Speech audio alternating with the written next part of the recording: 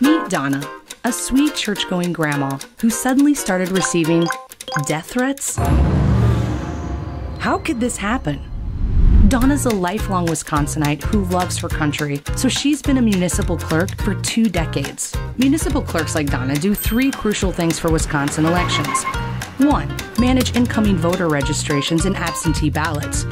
2. Train poll workers and make sure they follow the law. 3. Process ballots on Election Day. Donna and her colleagues do their job so well that nonpartisan studies consistently rate Wisconsin elections as some of the best run in the entire country.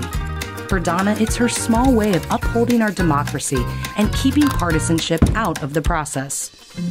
But there are some bad partisan actors who don't like our free and fair elections.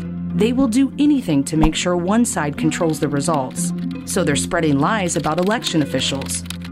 These extremists are spending millions to spread their dangerous misinformation and rile up voters.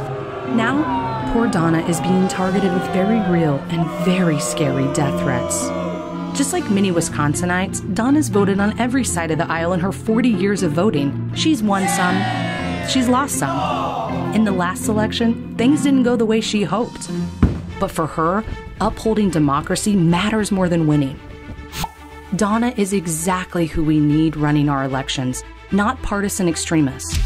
That's why we're forming election protection teams that unite folks from across the political spectrum to keep democracy heroes like Donna safe and in local office where they belong. Together, we will build a shield of public support to protect election officials and strengthen our communities by advocating for free and fair elections. Join your local election protection team to support Donna and protect the power of your vote.